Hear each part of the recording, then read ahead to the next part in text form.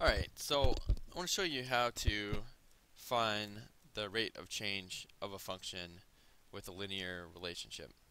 So we've got a function here, and I'll just tell you that it is linear, and you can kind of tell that because um, the variables are first degree variables. I don't have a t squared or t cubed or v to the fourth or anything like that. These are first degree, so and it's a function because there's two variables that are defined in um, terms of each other. So the relationship between them is defined by this equation. So the rate of change is a comparison or a ratio of the change in the quantity that you would graph on the y-axis of the coordinate plane over the change in what you would graph on the x-axis. So, or another way to say it is um, whatever you graph here, the independent variables. In this case, it'd be time. Um, uh, as this gets bigger and bigger, what's happening with y? Is y increasing too? Is y decreasing? Is y just staying the same? So that's the rate of change. So I'm going to show you how to take a function like this and actually figure out what the rate of change is. So here we've got v equals negative 32t plus 64. And these are not random numbers. This is actually an equation for projectile motion. So if you like shooting stuff in the air, this might interest you. I'm imagining kind of we're shooting a rocket into the air and looking at what happens to it. Okay, so we're looking at actually its speed as a function of time. And if you shoot a rocket in the air, you'll know that actually it's going really fast.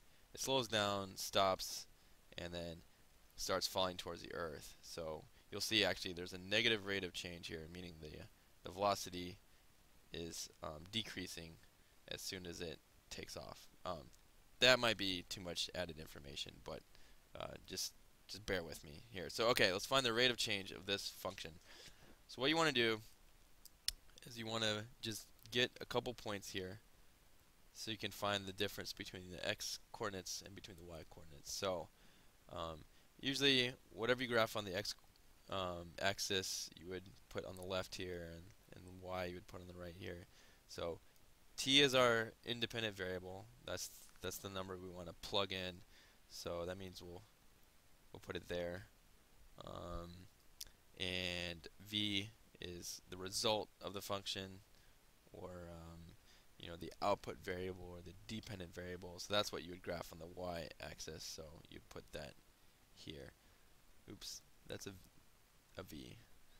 Okay, so you can just pick whatever you want for the input variable. Just plug in a couple of values to make things super duper easy on us, which is always a good thing. Why overcomplicate things?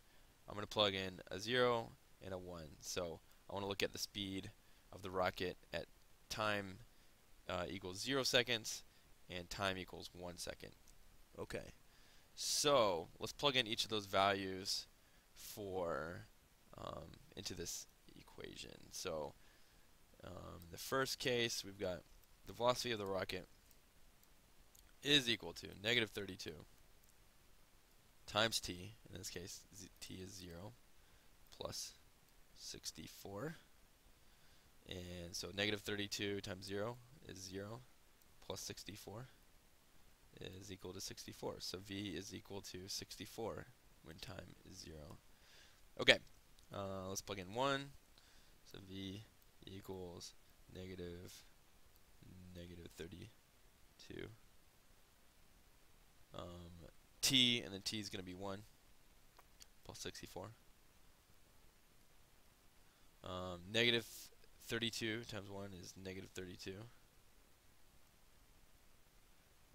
plus 64 would be, that'd be the same thing as 64 minus 32. So that would equal 32. Okay, so to find the rate of change is we want to find how is v changing with respect to how t is changing. So what we can do is find the difference in the v's over the difference in the t's. So we could, so let's just find the difference in the v's first. So 64 minus 32, and then the difference in the t's. So 0 minus 1, 0 minus 1.